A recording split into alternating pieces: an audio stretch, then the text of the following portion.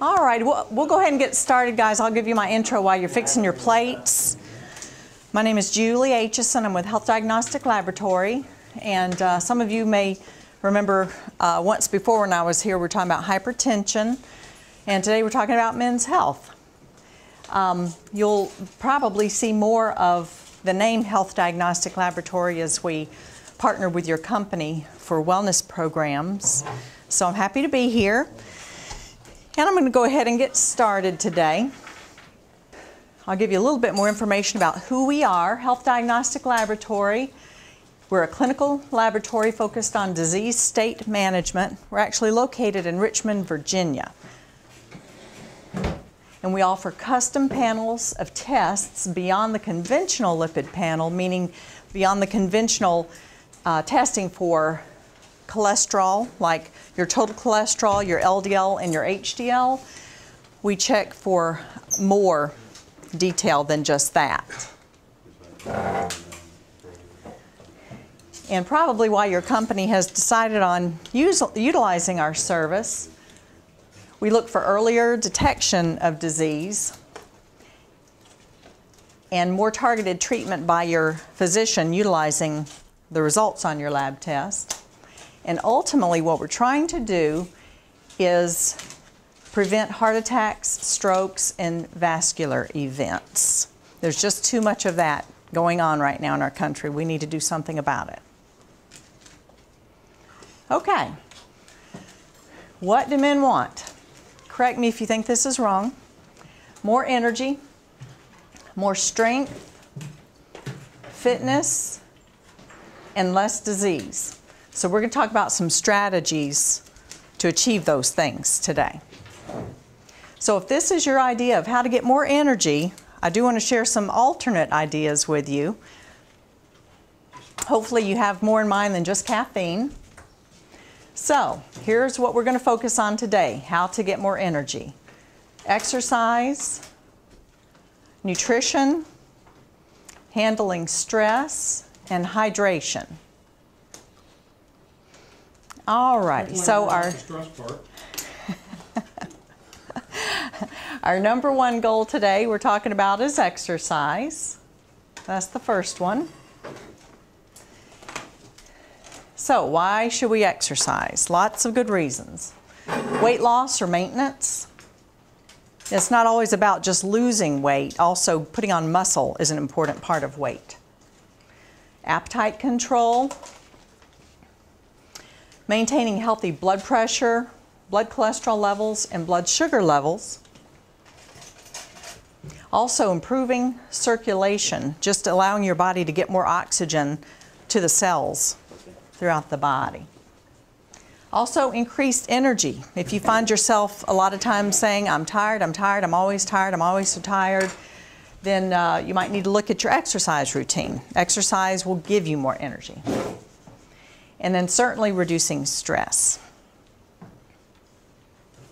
Now then, components of an exercise program, nice little acronym here, FIT, and that stands for frequency, intensity, time, and type. We're going to go over that, and I've also got a handout on that for you when we're all done. All righty, frequency of exercise. Ideally, we should be doing something active every single day. So that would be the ultimate goal right there, 6 to 7 times a week. Now this is, I think, a very important number. Our research tells us that in order to have some health benefits from exercise, you should be exercising at least 150 minutes per week. Be glad I caught my typo error. It did say 150 hours, but I went back and corrected that. So minimum of 150 minutes per week. That's not that bad. That's like 3 times a week for nearly an hour, 50 minutes, or 5 days a week for just a half hour. So it's not really a ton, and that should be your minimum. You might not even be there yet, and you'll probably hear me say more than once, start wherever you are. I've got some patients, bless their hearts, and they can't hardly do anything, and they can do maybe 5 minutes. And I say, well, you start right there, and you do 5 minutes, and you keep doing 5 minutes until you can do 6. So start wherever you are, and then build up from there. It would be great also to add at least 2 days of at least 15 minutes of strength training. And that can be something as much as, you know, going to your gym and using all of the static weight machines, or you might just pull some cans out of your pantry and use those as barbells, or you might have some equipment in your basement. But 2 days a week of at least 15 minutes of strength training. Now, intensity of exercise, for a lot of good reasons, we generally recommend moderate intensity. And then what does that exactly mean? There's different ways of interpreting that. One is based on target heart rate, and there are various scales and charts you can use. And if you do go to a gym, you know, the exercise equipment nowadays has all kinds of flashing lights to tell you what heart rate you're operating at. So somewhere in the 70 to 80% range is considered moderate. Borg scales, which this numerical scale here is another way of telling exertion. So something between the somewhat hard and the hard range is a pretty good level of exertion, and that correlates with your target heart range. Another simple way is just your talk test. You know, you're walking along at a brisk pace, you're walking with your spouse or a friend, and you can carry on a bit of a conversation. You can't sing a song, or you'd be too winded, but you can talk a bit, and that's a good judge of moderate intensity. Alrighty, so the time of the exercise, in other words, your duration, ideally minimum of 30 minutes. And again, you might not be able to do but 10 or 15 right now, but you can work your way up over time, build up your endurance, and work up to 30 minutes minimum for each time that you exercise. And we're talking primarily about the cardio component here.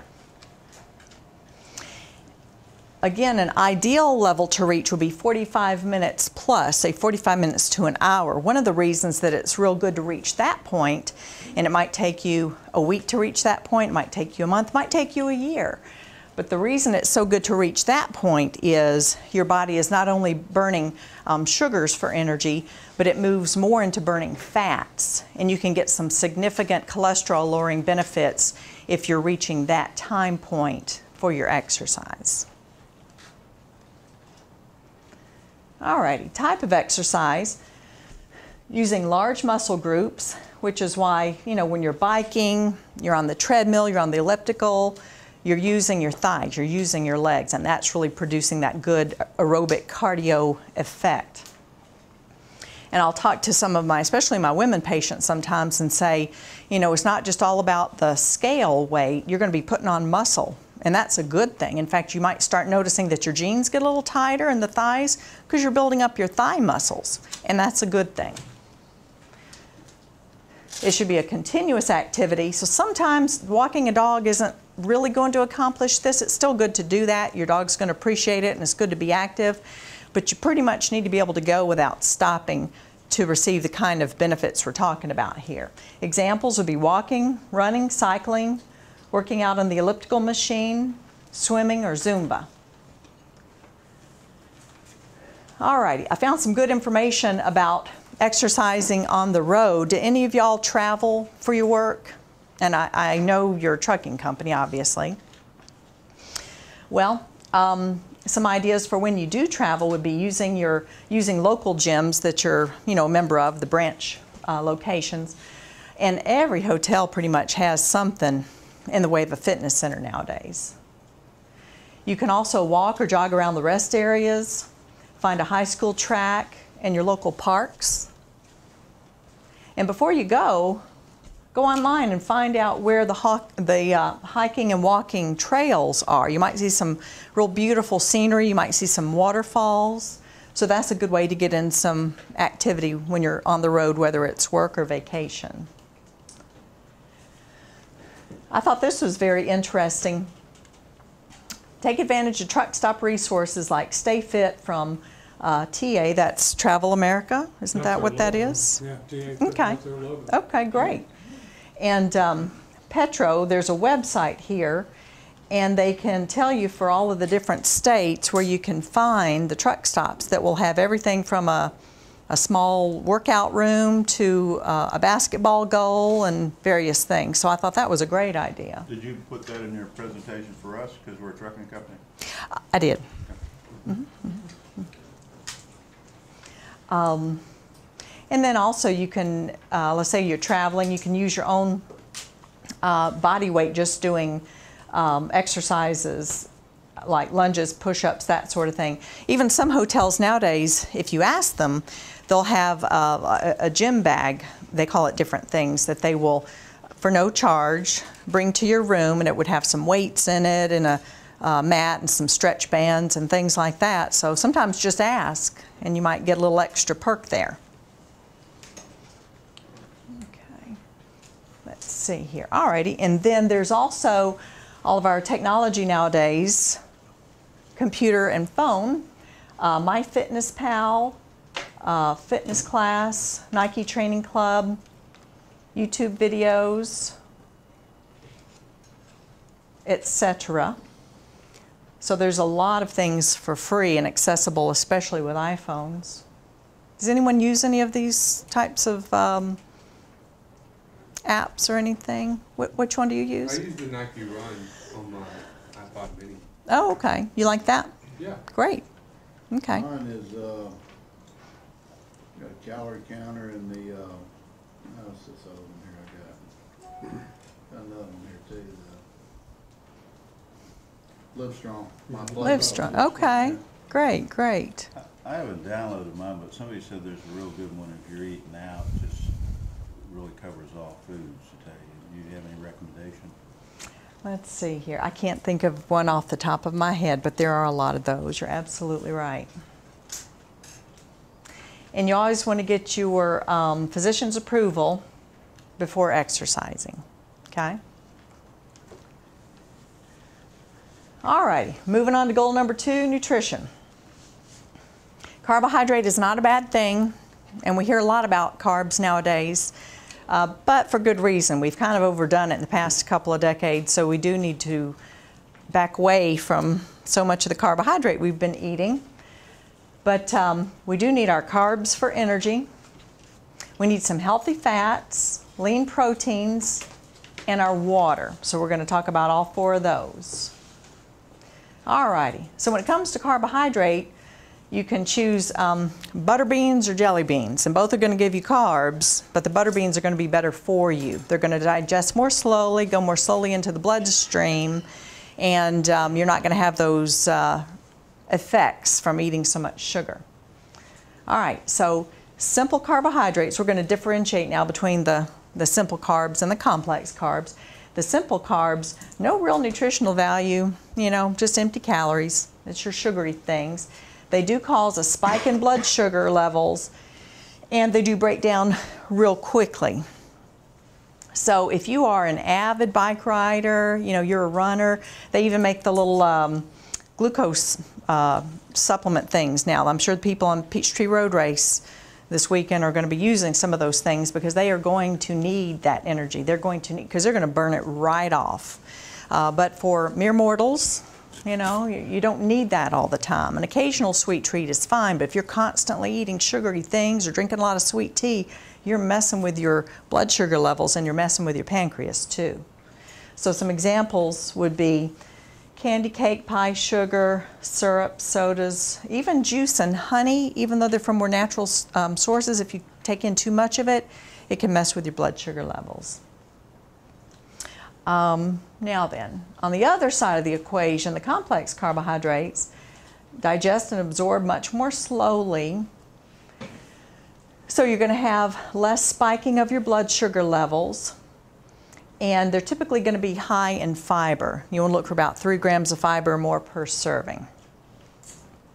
Some examples of those would be grains, breads, pasta, oatmeal, brown rice, whole grain cereals, and then starchy vegetables and legumes. I want to focus just a second on that last one, legumes, beans, peas, and lentils, super healthy.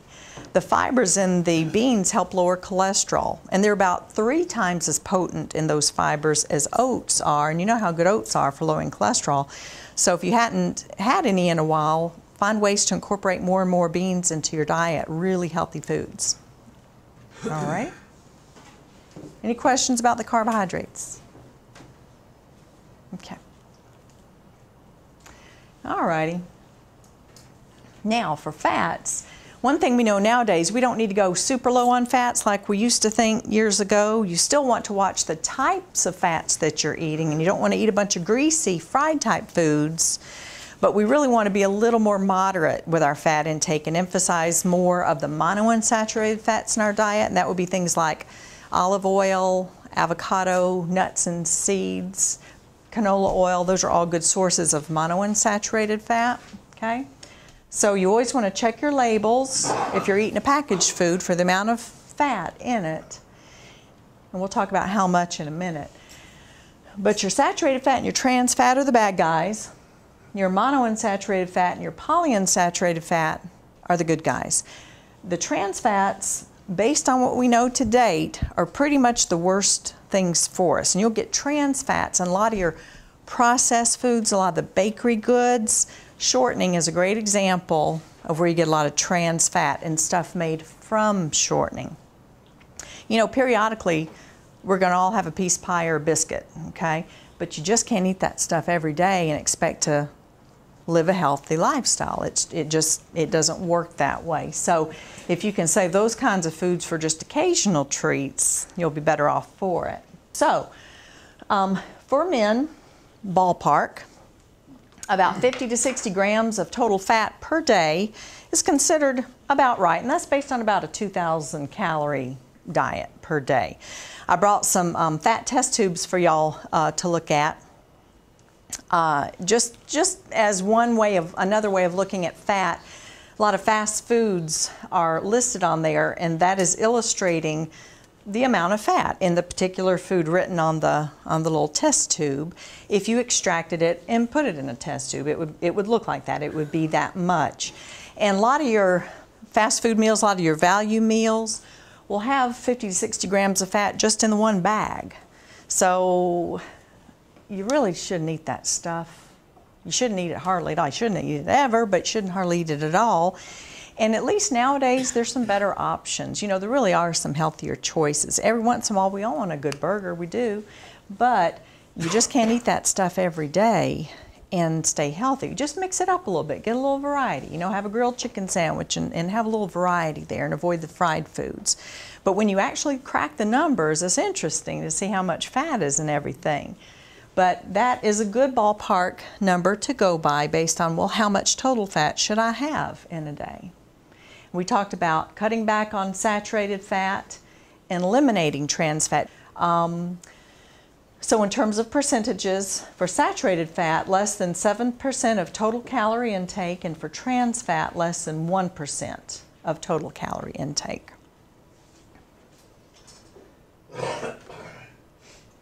Alrighty, for lean proteins, if you're a meat eater, a lot of us are, and that's fine, just choose lean cuts. Chicken, turkey, fish, wild game. Any hunters here? Yep, that's good stuff. I saw a deer this morning, as a matter of fact. Took a little walk, saw a little deer. Lean cuts of pork and beef. Also dairy sources, cottage cheese, Greek yogurt. I know y'all are excited about this one. Beans, tofu, nuts, seeds, and quinoa. Do y'all know what quinoa is?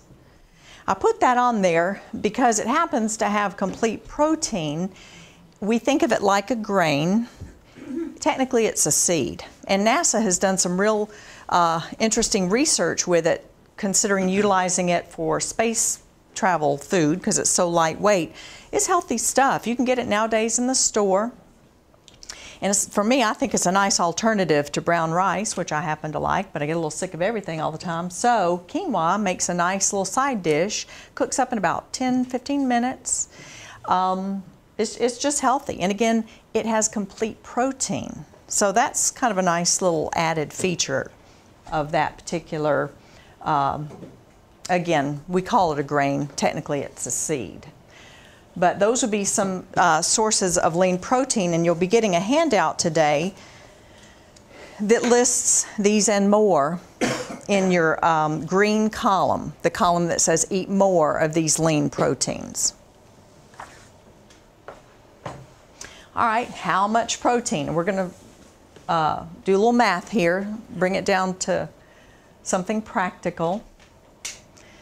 In general, adults need 0.8 grams of protein per kilogram. And one of the reasons I'm going to spend a little time on this is, you know, you hear so many different things about protein and, well, and if you lift weights, you need more protein, and there's protein bars and there's protein shakes and on and on. So let's look at it a little more specifically. So let's take an average weight for a man, about 185 pounds, just kind of a standard average weight. And in order to get kilograms, you divide by 2.2. So 185 divided by 2.2 is 84.09. So that would be the weight in kilograms. Then you divide that 84.09 times your 0.8 and you get 67 grams. So that's a good general number for how much protein. And I'm going to show you what that looks like in a minute. Okay. Now, the other, there's two other ways to look at this. One would be if you are an ultra athlete, you know, strength training, you're winning trophies for your athletic abilities, upper end. And it is recommended for those athletes 1.6 grams of protein per kilogram.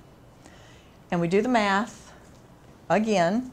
Average weight, 185 divided by 2.2, we get 84.09. We multiply the weight in kilograms by the 1.6 and we get 134 grams for 134 grams of protein. I'm giving you the two numbers here to show you the range, because if you start looking at amounts of protein, it's not hard to get the protein that you need.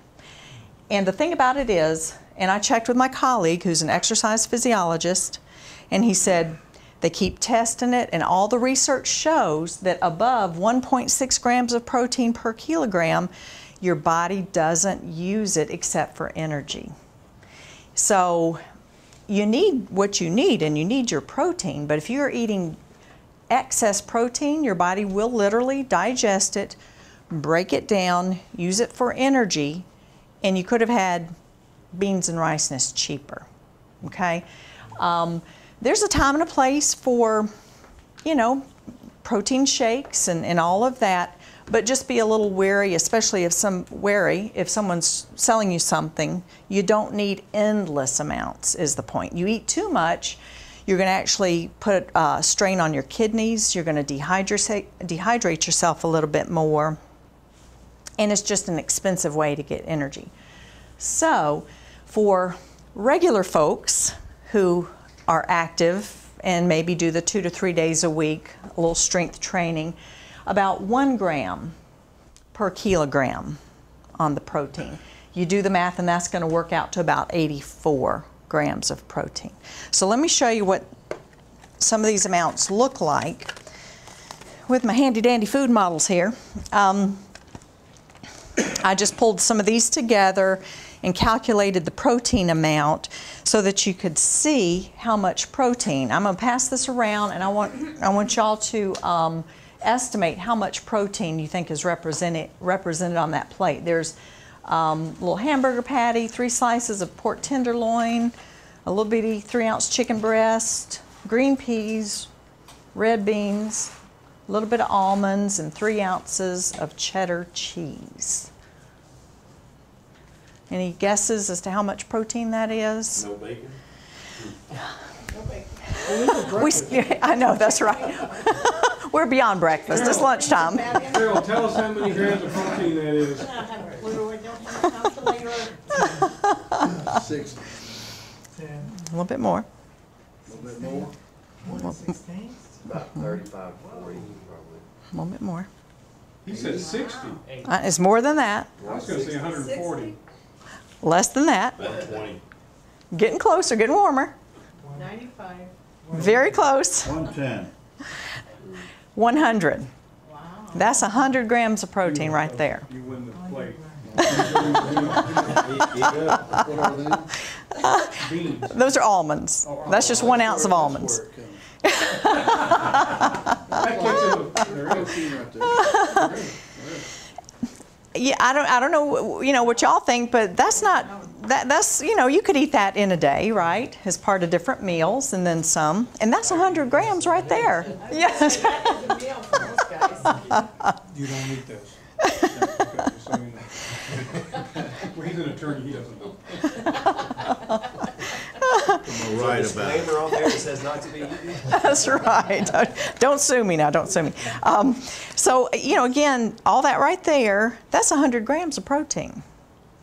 So it's not difficult to get protein that you need, is my point.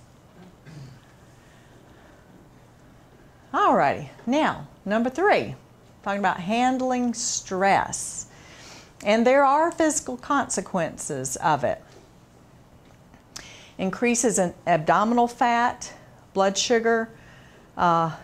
It decreases the functioning of your immune system, elevates your blood pressure, elevates your heart rate, and then the emotional consequences as listed there: anxiety, irritability, depression, etc., etc.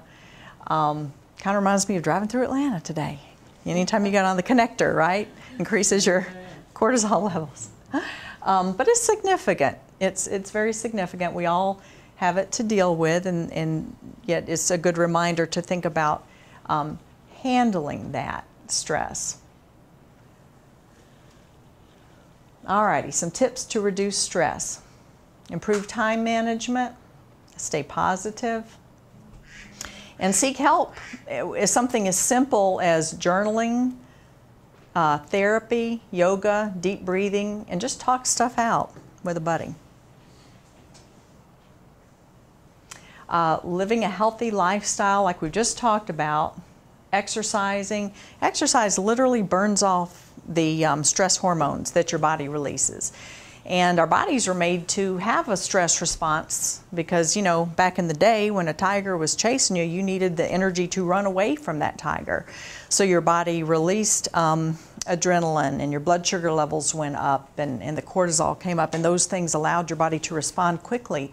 But anymore, we tend to have more emotional stress and we don't have too many tigers chasing us, so we tend to bottle it up, whether we're angry for whatever reason or sitting in traffic. But exercise, literally, when you're moving your body, those hormone levels leave the bloodstream. They are used up. And you don't want those things circulating in your bloodstream over time. It is bad for your health. So one of the best things about exercise is it reduces stress. Just making sure you get enough sleep. Doesn't have to be 8 hours. 7 might be good for you. I know it sounds easier said than done, but you can, if you're well rested, you can get plenty done in the time you have remaining. If you find that you're having trouble sleeping, then talk to your doctor about it. It could be some sleep apnea issues. Increasing exercise, losing weight can help. Also, pay attention and take a second look at your caffeine intake. You may be, drinking the same Cokes or things that you've had for years, but as we get older, it affects us differently and we don't tend to tolerate it as much. Even iced tea. Some iced tea is so, if it's good, it's made strong, but it can disrupt sleep too. So pay attention to your sources of caffeine if you're not getting good sleep. And just take time to play. Do something fun. It's not always easy to take off a week or two on a big vacation, but maybe you can just schedule in some time to go up to the North Georgia mountains and go for a hike, or take your kids somewhere. It could be something real simple. Just go to the park, go look at the ducks on the lake. Something simple, just to give yourself a little bit of playtime. And we forget that sometimes as grown-ups, just to do some nice little fun things for ourselves and for our families. Got a handout on that too, so if you want more information, got that. All right, hydration. I talked to a lot of folks, a lot of my patients on the phone, and my opinion from talking to a lot of men is that y'all don't drink enough water, and you need to drink more water, and it will affect many, many areas of your life, including your kidneys, the health of your kidneys, okay? So if you hadn't thought about that in a while, think about it, pay attention to it. You need your water. Adequate intake for men is roughly about 10 cups of water a day. That's 8-ounce measuring cups. So for a 16-ounce bottle, obviously, 5 of those a day. And coffee. 5 of those a day? Mm-hmm. Mm-hmm. More than that. What's that? You said 5 of those? Well, Yeah. that's estimated. Everybody's different, but if you're just drinking the equivalent of 1 of these a day, you need more. And coffee doesn't really count. I mean, you might get a little bit of liquid benefit from it, but it's also a diuretic, so it's pushing water out. So I say you don't count your tea and your coffee. If it's got caffeine in it, you need to just count your actual water, okay? Also, when you're working out, especially in our hot weather here for the summer, you actually need another 8 ounces every 15 minutes when you're exercising. If you're exercising right and you're sweating, you need to rehydrate, especially during the really hot days, and you have to be real cautious about heat exhaustion. It can happen to you just like that. You need to have enough water before you go out and do whatever you're doing activity-wise. Have plenty of water with you and drink it throughout the activity, whether it's, tennis or whatever you're doing out there. So be sure to keep yourself hydrated. You don't want to pass out in the heat. Also, if you're doing, say if you're running, anybody a runner? Anybody running Peachtree? Oh, cool. He even runs to work. So you probably know about this. Once you've finished your race, your activity, you need to replace every pound lost with a pound of water, with 16 ounces of water. Because when you've lost weight directly after an athletic event, it is water, and you need to replace that. So athletes, whether they're high school, college, Olympic, whatever, they know this rule, and they abide by it, because you can get real sick if you don't. So those are some very important rules about your hydration. Okay, any questions about that? All righty, and some reasons why. About 70 to 80% of your brain tissue is water, and if you're dehydrated, your body and your mind are stressed. Helps to prevent muscle cramping and lubricates the joints in the body. And when you're well hydrated, you really can exercise longer and you don't hit the wall so much. Very important. Again, in the hot weather, I can't emphasize it enough. Proper hydration reduces constipation, reduces headaches, reduces kidney stones. And if you're starting to feel thirsty, you're probably already a bit hydrated. You need to keep water at your side all the time, all day long. And just drink that water. Sip on that water, drink that water. If you don't want to get to the point where you're, ooh, boy, I'm thirsty. That's dehydration. Okay. All right. I wanted to put this up here. I need some water now. A list of diseases and conditions associated with obesity, because I see this all the time, and I see the relationship, and I want everybody to see what all is involved here. And so many of the things we just talked about are related to obesity.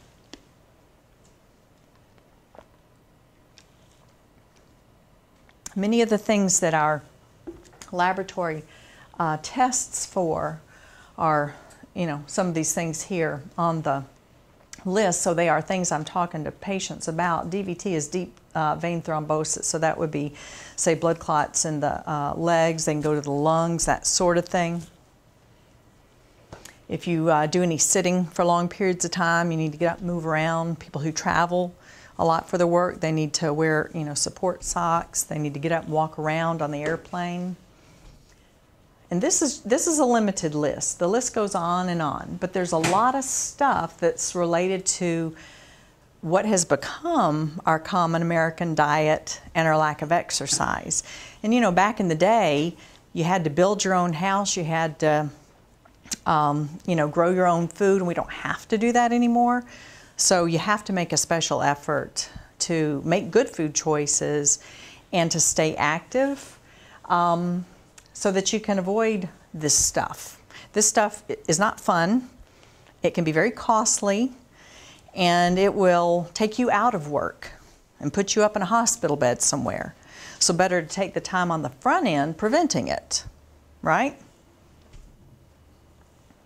Okay, so in order to accomplish some of these things, where do you begin? Well, just get your mind on it and make some reasonable goals. You might jot them down, you might put sticky notes on your bathroom mirror, but be realistic about it and make SMART goals: specific, measurable, attainable, realistic and relevant, and timely. And just try to, do one thing at a time. Maybe I'm going to drink more water this week. I'm going to drink one more bottle of water every day this week. That's my goal. And then maybe the next week, all right, I'm going to get to bed 30 minutes earlier every night this week.